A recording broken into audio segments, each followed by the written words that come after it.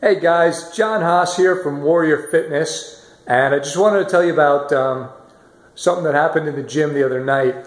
I was training one of my clients, and we're going through a pretty intense workout, and it was probably near the end of the workout, so he was getting real fatigued.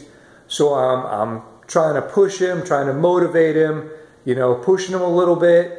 And I said to him, I said, look, you're going through hell, but when you're going, as Churchill once said, when going through hell, keep going.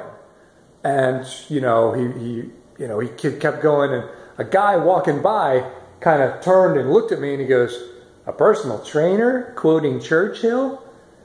So I stopped and I said, excuse me, two things. One, I'm not a personal trainer, I'm a strength coach, okay?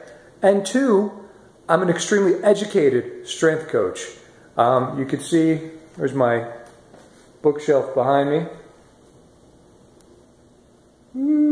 Lots of books. Yeah, I've read them all twice. Some of them more than twice.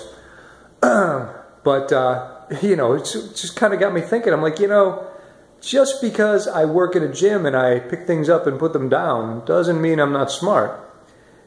So so I said to the guy, and he's like, oh, I'm sorry, I didn't mean anything by it. And I said, just because I'm a knuckle-dragger doesn't mean I'm not an educated, knowledgeable knuckle-dragger.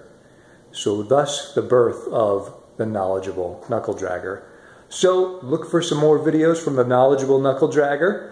I will be giving you my summer reading list pretty soon, and we'll talk some more. Till then, from the knowledgeable knuckle-dragger, see ya.